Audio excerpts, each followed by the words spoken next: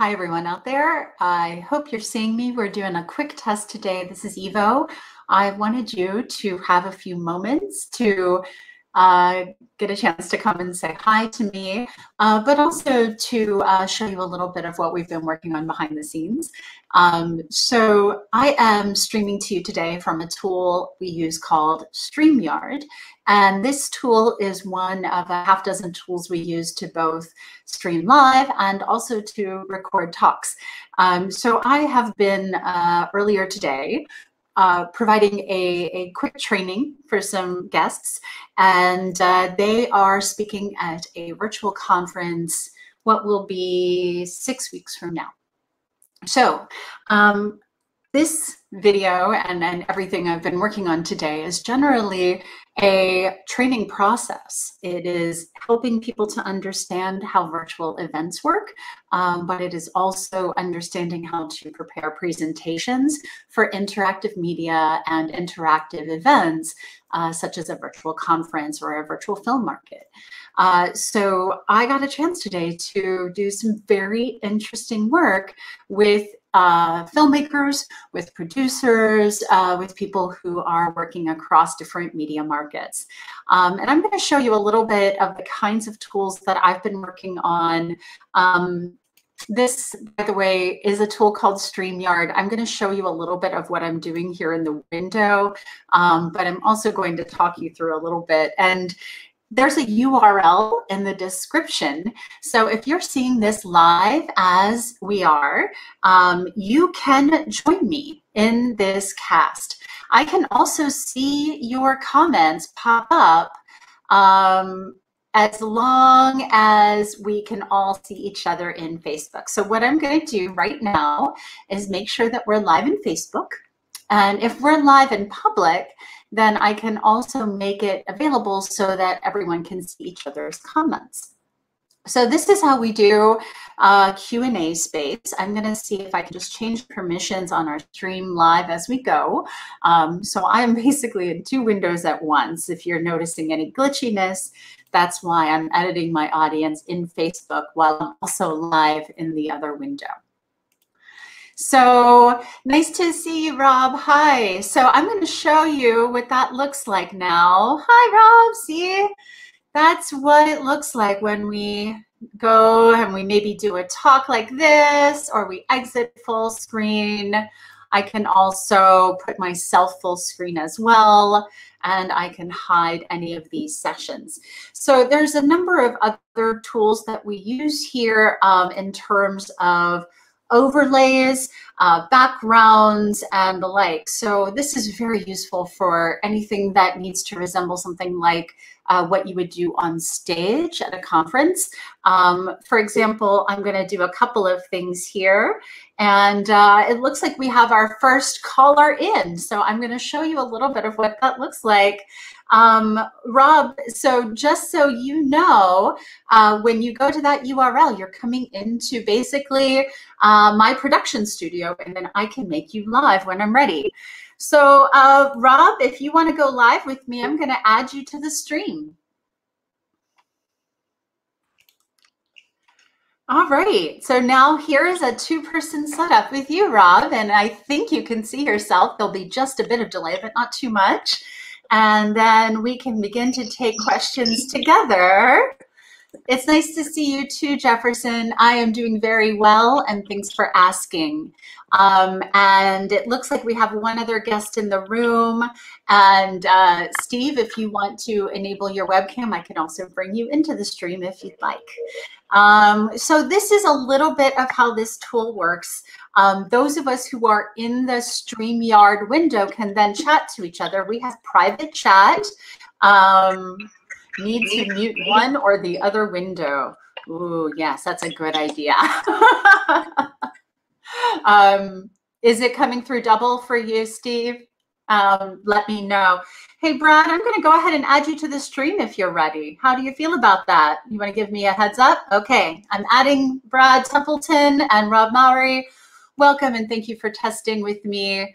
I wanted to show you just a couple of formats that we can use. I don't have audio on Brad. Brad, we've got no volume.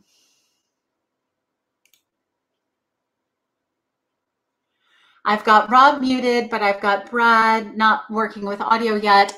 This is a really great way to test, though, as you can see. Steve, do you want to test bringing into stream? It's your call.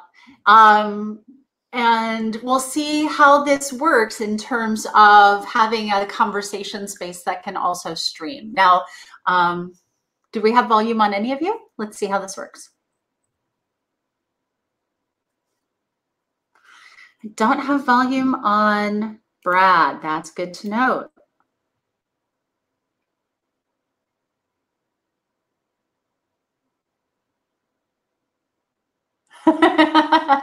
I trust if anyone can sort this out, it's Brad. So I want to show you just a little bit of the formatting that we can do here. So obviously I'm screen sharing right now, so you can see a little bit of what that looks like. I just wanted you to kind of get a sense of what these tools can be used for, and how this like comes together in terms of package, right? So let's say we're doing our broadcast and we've got all these pieces together and I want it to, you know, come together for a Q&A. This is how we might do that. So I'm going to go ahead and remove those of you from the stream. And I can always bring you back in as well.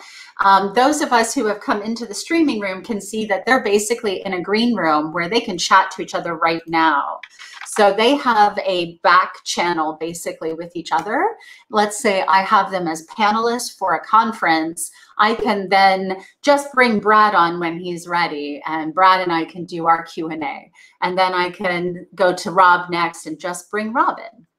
So figuring out how to bring these elements together one at a time so that you've got something that allows for the ease of Zoom, but the flexibility of like a cloud TV streaming solution. This solves for a very specific gap, especially in virtual events. Right now, some of us are using things like OBS Studio, and it's quite difficult. There's something awful outside going on in my house. So I wanted you just to get a sense of, so this text is not public and just green room people. Yeah, so we have a back and forth here. We have a back channel for private chat, and then we have the public chat that happens in Facebook. And we can do this across many different platforms. So I can be streaming and multicasting to LinkedIn, Facebook, Twitter, Periscope, Twitch, all at the same time. So that's just a little bit of what this looks like. And I also just wanted to take a few moments and make eye contact with some of you that I hadn't had a chance to see recently. This tool is pretty fun to use if you're looking for something that's going to give you some flexibility. You can obviously try different types of backgrounds easily, like I'm doing right now. And then send it away. I can do some very simple overlay effects using transparency and such. So, or I can do my big title there. Let's say I want to pull everything off my screen and just have me and my name, or not. So I wanted you just to get a little sense of how that works. And it's good to see you, Corey. It is awesome. It's a lot of fun to use. But also, if you need to do interactive trainings with a small group of people, you can have this streaming to a smaller group or a private channel where just a few people are seeing it. So that's a fun way to begin to play with these kinds of layered effects as well. I'm going to be recording a handful of these sessions and cutting them together into tutorials. So anytime you want to come and participate and jump in, let me know. Hey, Steve, do you want to test your sound again? Can I bring you in one more second?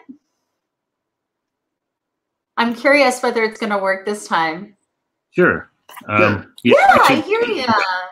Before I was muted. I've been actually on conference calls since like very early in the morning, and I was going to like take a personal break, and then this popped in. It looked really interesting, so here I am. Great to see you. Carry on. This is just a nice, quickie little test for us, and we're doing a handful of conferences this fall where we're using tools like Streamyard to do the interactive Q&A portion of virtual conferences. Yeah, I have other camera setups, so it would be interesting to see if it's compatible with external cameras and stuff. Probably is. Yes, it is. And actually, I have a slide that shows you a little bit of that. This guy right here has a tool and a set of videos. So if you're seeing my screen share right now, I'm going to bring it up for you here. This guy.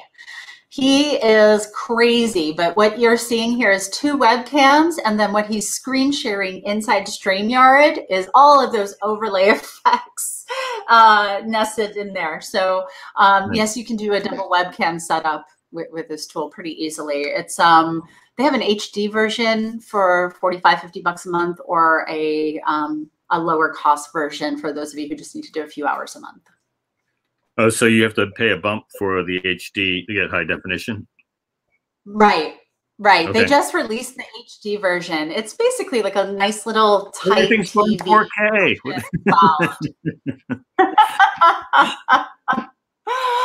Yeah, so here's another setup, by the way. I just want to show people like a little bit of a sense of what this can look like if they're trying to create their own effects and shows. Steve, thank you so much for joining me. I'm going to go ahead and pull you out, and it's really great to see all of you. I'm not going to keep going on for too long, but if you wanted to ask questions or anything, Kent, I'm totally with you. I love it too. Using it for small group interactive experiences as well as the Q&A portion of conferences, it is working really well.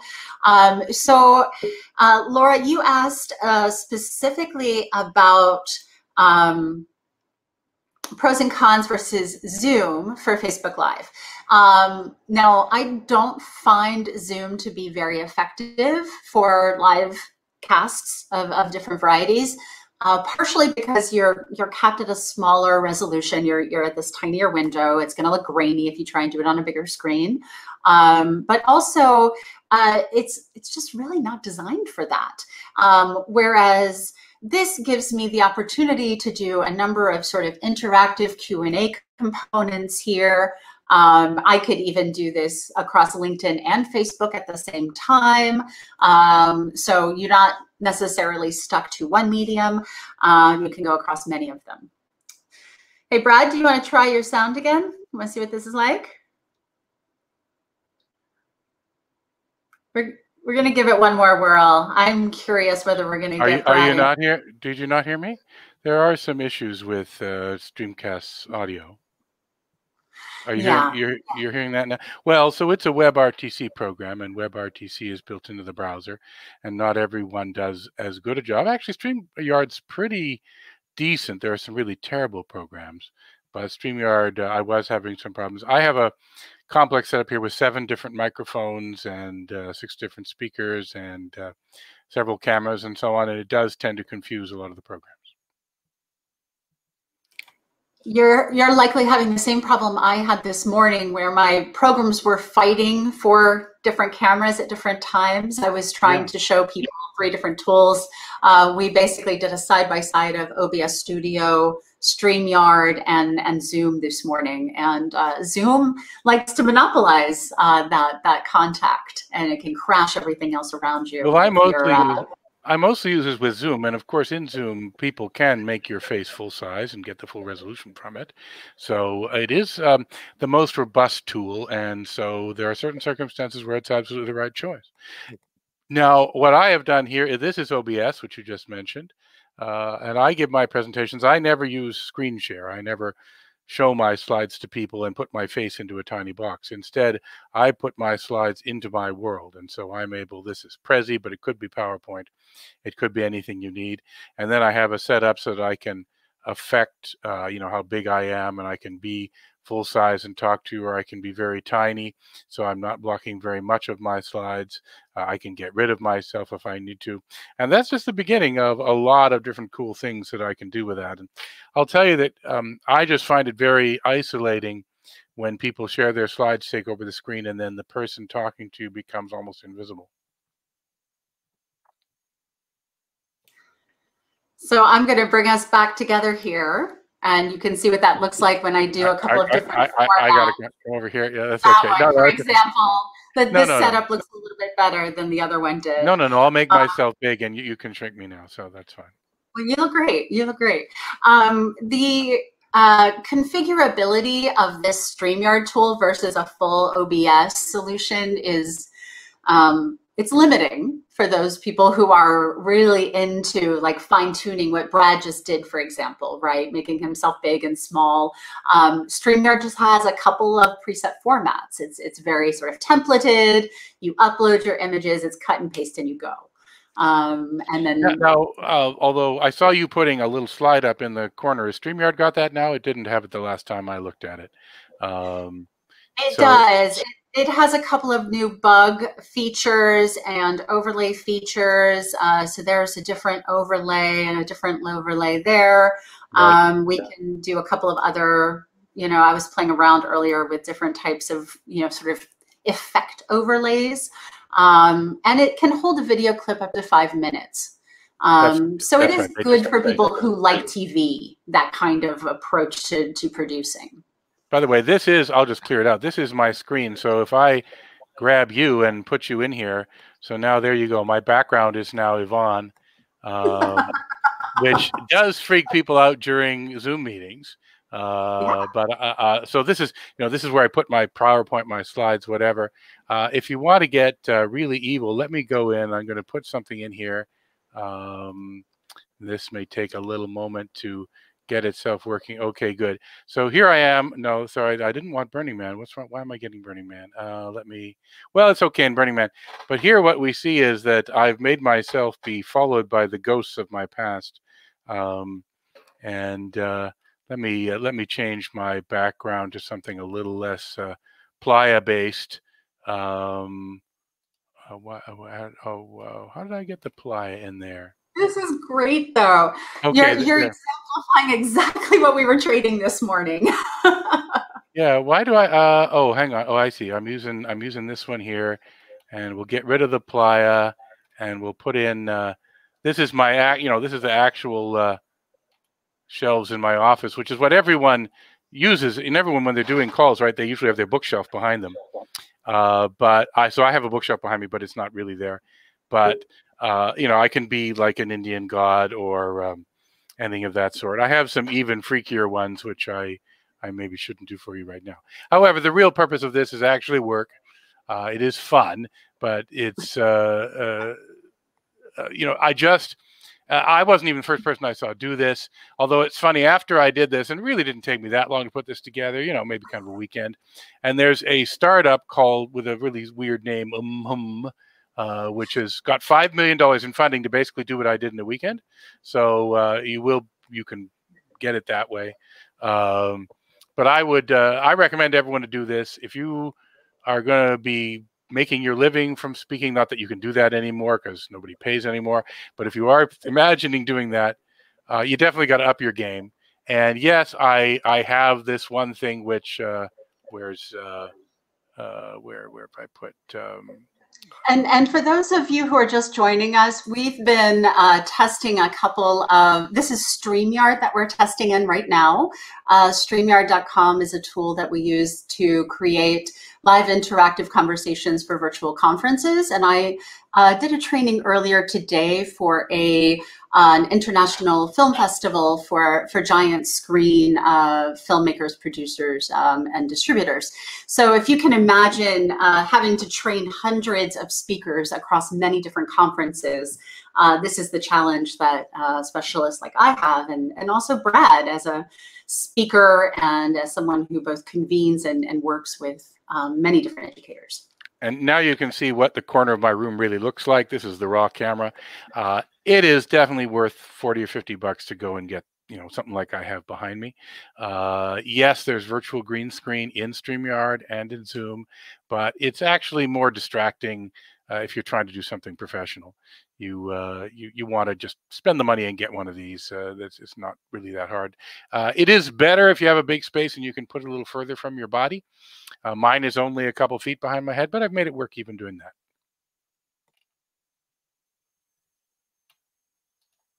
And actually, I'll show you my favorite background that I do like to use. I talk, as Yvonne knows, I talk a lot about self-driving cars.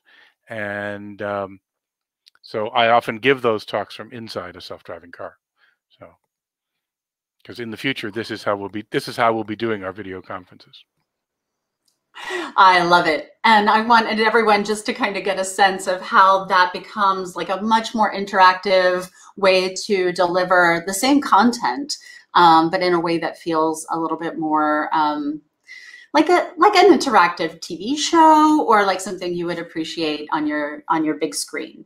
I don't have the demo set up here, but I'll also recommend to people, there's like 3 ways that I do this, or that I recommend to people to do this. So one is, as I'm doing here with the green screen, you put your slides behind you and you're embedded in the middle of them. Another is to embed yourself into your slides. So if you've ever used Prezi, it has a new version called Prezi Video. And what Prezi Video does, and I'm not set up with it right now, is it basically makes the background of the presentation transparent, so it lays it on top of your video. So what you do is it's kind of like what Yvonne had, and you have all of your slides and so on appearing in the air around you. They go in front of you if you don't make sure there's a space in the middle. You got to sort of make your slides, and you got to leave a little box in the slides where your head will be, and then things go around you, and you can be like the people on Saturday Night Live with a box over here, you know, to the left of your head. That's a very common thing to do. So you don't need to use that, though. OBS can do that as well, and I can show you what you do in OBS is you go into PowerPoint or Prezi, and you set the background of your slides to be bright green, the pure green color, same color of the green screen. It can be any color you like, just not a color that's in your shirt. Like, for example, this shirt would be bad with a blue screen. Don't wear this shirt with a blue screen. But you will look funny. Actually, I remember once I had a can of Mountain Dew, which is green, and I drank. Oh, actually, you can see that even here. Oh, there you go. A little bit of see-through drink. Something about the color of this is not meshing with the. Brad, it's hilarious. So you are in OBS Studio now, right? Are you recording this in OBS? That's right. But so I'll just finish that thought, though, which is you take the slides, you make the background that, you modify the slides a bit. This takes some work to leave background always in the bottom corner. And then you go into a mode very much like I'm doing here, where you put yourself a little smaller and in the corner. Actually, it's better if you sit to the right, so you're like this. And actually, you want to get really good. I haven't done this yet, but I've now just set up a camera and a special tablet, teleprompter style, and you stand up. And I'll tell you something, if you stand up, and so I'm not set up to do this right now, and frankly, I shouldn't admit this, but I'm not wearing pants. So I'm not going to stand up for you, and that's just to save you something. But if you stand up in front of your slides, it looks really great. It really does create this illusion of you're in a big room and there's a big screen behind you on the stage, and you're standing on the stage and you're talking to people, and it's really can improve the connection you get with the audience, because it's impossible to get a connection with an audience over video without doing this kind of stuff. It is very challenging, and there's a couple of different ways you can format it. Like, this is the more traditional sort of Zoom format of slides with the speaker here. But what you're describing is really just taking that space behind you and making that your presentation space. Zoom, as of their new update, apparently lets you make a PowerPoint into your virtual background. And so you can I'm the one who got them to do that. Of course you were, Brad. I did a bunch of things. So it turns out the guy who's a project manager of Zoom, I met him for other reasons, and then started talking to him, and he said, "Oh, you went to Queens? Are you from Canada?" I said, "Yeah." I said, "Oh, where in Canada you grew up?" He said, "Mississauga." "Where in Mississauga you grew up?" He said, "Clarkson, this little tiny village that I grew up in." So he grew up a mile from me. So we formed a bond, and I said, "Look," I showed him this, and I said, "You just got to make it so the virtual background is your screen." So I'm very glad they've done that. Well, Brad, I've been having a blast learning from you. This has been great. I have only been testing OBS Studio for a few months now, mostly with trying to do mixed reality across multiple virtual worlds. Where are some of the more interesting experiments you're seeing in this space? It sounds like you've been probing the depths of the streaming universe.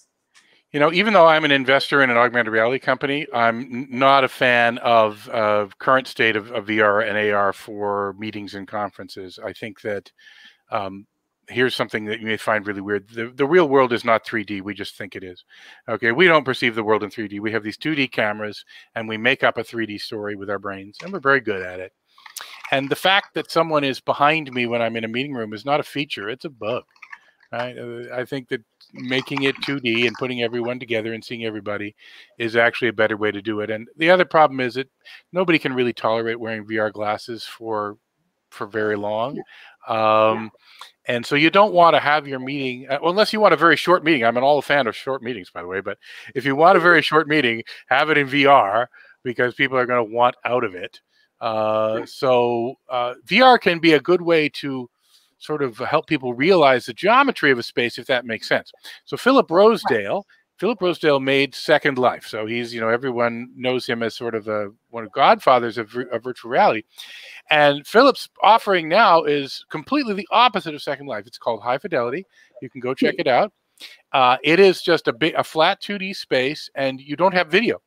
You just have audio, and you go in there, and it's important to wear headphones. Frankly, it's always important to wear headphones, but it's particularly important in his.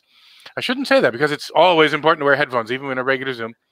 Let me digress on a tangent on that, by the way, because speakerphone works pretty well for one-on-one and for what we're doing here. But as soon as you have a group, if you put on headphones, it doesn't need to do all that clipping of your voice when two people are talking. It's like really being in a room. And High Fidelity is definitely better at that. You can have a group of people sitting together in High Fidelity, and they can be talking and talking over each other, and they don't have to pause because no one can hear each other and say, okay, no, you go, no, you go, no, you go. Yeah.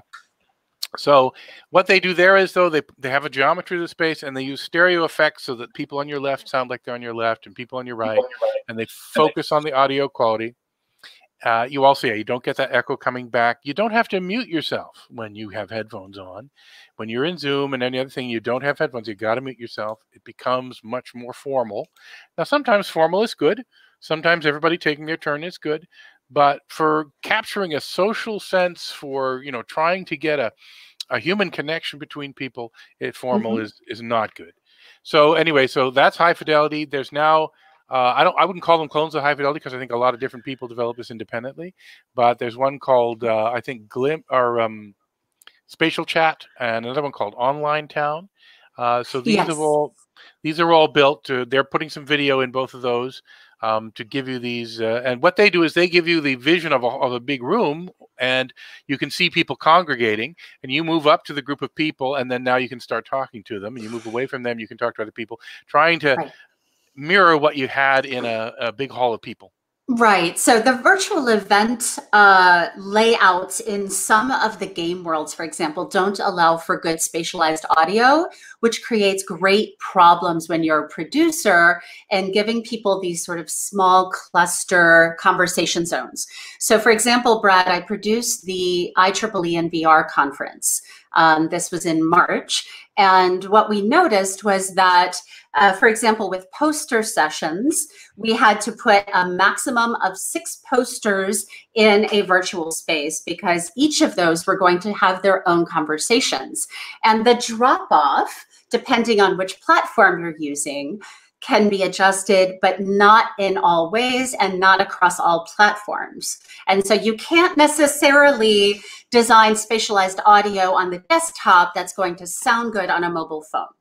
And this is super challenging. Like Brendan at Future Stages, which is a template for building a Mozilla Hubs theater, said that he had built all of these great sound effects into that spatialized movie theater for watching movies in Mozilla Hubs, but they didn't necessarily work and translate well to the final build. So yes, there's a number of design challenges when you're thinking about spatialized audio and how to bring groups of people together for these sort of virtual events and conferences. I have a rude old guy's answer to that problem, which is don't use your phone. All right. I mean, when I say use a headset, right? Because it works without a headset. Someone says, well, it works without a headset, so why do I need to use it? It works on a phone, but it doesn't we're all locked in our houses. We need to make connections with other people, and so it really means you should make effort. And so you know, I think you got to sit down at a laptop or a desktop. You got to put earbuds on or headset. No Bluetooth headsets. Although the AirPod Pro is actually okay, but it's the only one that's okay. Every other Bluetooth headset is no good. And Brad, did I get this URL right? Is it highfidelity.com for? I think it is, but you know, there's this thing called a search engine, which I'm sure people can. Now the funny thing is, Philip, High Fidelity was originally an avatar product. When he left Second Life, he wanted to build something with high-res avatars, and you'd talk, and the avatar would go blah blah blah. And so he's now moved away from that. It's interesting. I've seen a lot of people talk about what they call Zoom fatigue, and they actually get tired doing video conferencing with people. Some people blame it on the fact that video conferencing isn't perfect. Audio goes out sometimes, video goes out sometimes. We don't like that. Some people blame it on these little barriers to interaction. Other people think that it's just audio is less fatiguing. They can sit on audio for hours, they say, but they really can't sit on video for hours. Right. They might be right, and audio would be okay to do on your phone. So that's another. And this is really important for anyone who's creating a virtual experience of any type, because same with IEEE, we found that most people prefer to watch via Twitch or the streaming assets, because sometimes they were just listening and not actually looking at every slide, looking at the talks. The information coming from your ears is sometimes easier to receive, sometimes even while you're multitasking, for example. So conferences that keep as much of the content in your headphones as possible tend to keep your engagement longer. If you're doing a VR engagement, what Brad was saying is really important here, because people do get fatigued after somewhere between 15 to 45 minutes usually. So things like the virtual Burning Man, metaverses, many of these are really needing to be shorter term experiences. And you can intersperse those with other types of streaming media content, a shared viewing room, a game room. You can really blend all of these immersive experiences together. But you have to give people a chance to rest their eyes. That's part of the thinking about how to produce an experience that's going to work for your people. I do agree with that. I hate webinars, though. Hate them, hate them, hate them. Ask me what I think about webinars. They totally isolate people from the audience, from the speaker. They isolate the audience from the audience. They do let you go and do your email while you're watching it. And if that's the purpose of the session, then fine, do your email. But I try to insist, I don't always succeed, that when I give talks these days, I want the people who are going to be in my audience to be on Zoom. That's the best one for this. I want them to turn their camera on. I don't want them going blank. And the reason is that even though, and if, by the way, and if they have a headset, I say that's fine. They don't mute their audio as long as they're going to be, you know, polite about it and not try and interject. One of the magic things about being on a stage is you have a microphone, the audience doesn't, and the audience obviously can make noise when you're in a room and make on a stage, but there's the speaker has this sort of dominance from their microphone that makes that work. Anyway, the reason I do this because, yeah, I may not hear them, but I can see if they're smiling or bored or laughing or whatever, and it is just so soul destroying to like try and be funny, and I pretend that I'm funny, but there you see Yvonne laughed at my little joke, and that's great. That's human. That's wonderful, right? It's like, and Yvonne's seen me talk, and she knows I try and make a connection with the audience. I try and make them laugh. I try to give them an emotion, and it's so important. It just doesn't work in the webinar. So if I can see the people respond to me, and oh my God, it's so much of a difference, and I wish people understood that. It is also the difference between some types of virtual experiences and others. And if you can see and have a rich sort of multi-sensory experience with people that you already like and enjoy being around, it is so warm and rich. You can have cocktails together, and it can be like a fun dance party. And we've had some really great times. The professor who's in our green room watching right now, my co-founder, Scott Levkoff, has been producing these both corporate cocktail parties and organizational picnics, corporate training sessions, but they're all basically live streaming virtual events where, let's say we're having having a game show, or we're having cocktails together, or we're learning how to do something together.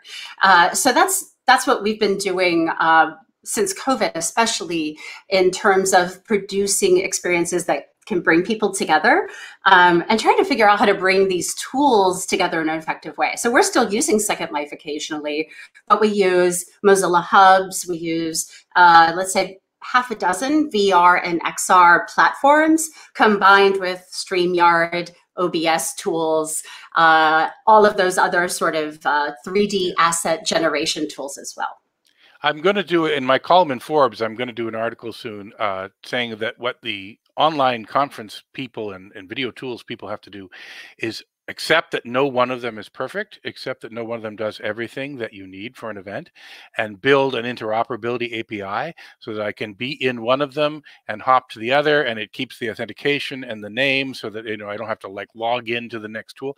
So I did for my birthday party this year, I had 8 different technologies in the party. And so you could go into Jitsi and Zoom and Skype, and you could go into High Fidelity, and you could go to Discord, and a lot of these different tools. But one of the things that didn't work was it's a pain to go between the tools, just because, you know, other than Jitsi has no authentication at all, which is great. But the Skype didn't work at all because it went off, and then nobody could start it up again. And the Google Meet had problems because the host has to be in there to let you into the room. So all of that, you got to glue these together. You got to accept that you're not the only one, and win. Now, your professor wants to come in, so I think we should let him in. I'll give one little thing about my background here, which looks pretty boring, right? So this is a view from behind my green screen. So I put a camera on my porch, and I recorded the view of my street and my Californian street here behind me. So it's as though the wall behind me were transparent, and a window, which is like some studios. So there you go. And I love it. I love it. Scott, can we hear you? Can you hear me? I can. Hi. Hello there. Hey, good to see you. I don't have my mic on. Is this all right? I just hopped on here last second. You sound all right. I just ranted at the not having a mic on it, but I know, like, I don't have my mic. Brad, just so you know, I'm in the middle of buying him a new one. So, well, you know what? The crappiest headset mic, the $10 on Amazon, including shipping mic, is better than the mic in your laptop, is what I tell people.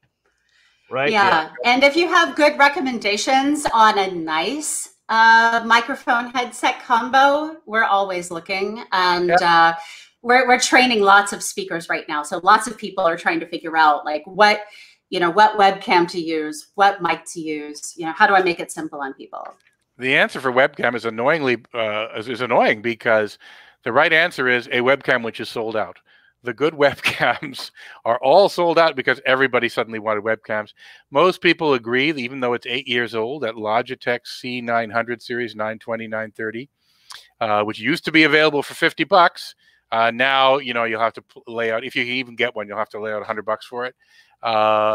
And they are surprisingly better than the others, even though their design is pretty old. So, you can also, for less money, turn your DSLR or point-and-shoot camera, in many cases, into a webcam. But I've done that. It is better than the C920, but it's work, and you got to turn it on and all that other stuff. Yes, and it is dependent on your camera. The Sonys seem to have a decent workflow. The Canons are okay. My Fuji DSLR, it depends on if you're using the Cam Link that Elgato uses, for example, to do that. I haven't tried it, but there's some apps for iPhones and Android phones that will turn them into webcams. They actually do have, the higher end ones, iPhones and so on, do have decent cameras in them. So that might be worth exploring if you can't find a good camera any other way. And actually, nicer laptops have okay cameras in them. So, but yeah, I'm on a C920 here. You're probably on something like it as well. Your video. I'm on the Brio.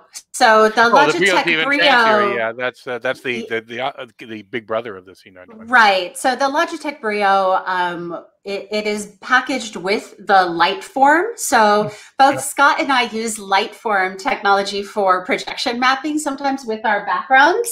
And Scott actually has a whole tutorial on YouTube on how to do this. But the webcam that came with the Lightform is the Logitech Brio. So it's doing double duty for us. Yeah. Another thing that OBS will do is slideshows. So I'm now we'll tour the world as we're here. So yeah, I've been having fun with that. But again, mostly getting your slides out there, having yourself having eye contact. Oh, that's another thing to rant about, by the way. And I'm not always good about it, but try and make eye contact with the camera. So if you're a professional TV broadcaster, you've been training all your life, you look at the camera, not at the other things, which is hard to do. But the trick you can do is if you have your camera on top of your monitor, like most laptops have, is, of course, to put the person you're talking to in a little window and then drag them up. And I should do that. I'll drag you up a little closer, Yvonne. The real pro thing you can do is something called the interrogator.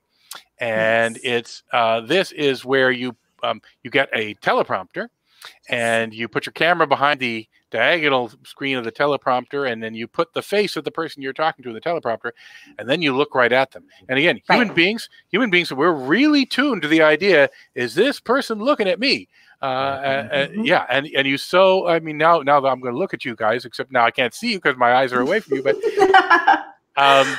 so I'll just turn around and I'll show you what I built. It's not yet fully here, but.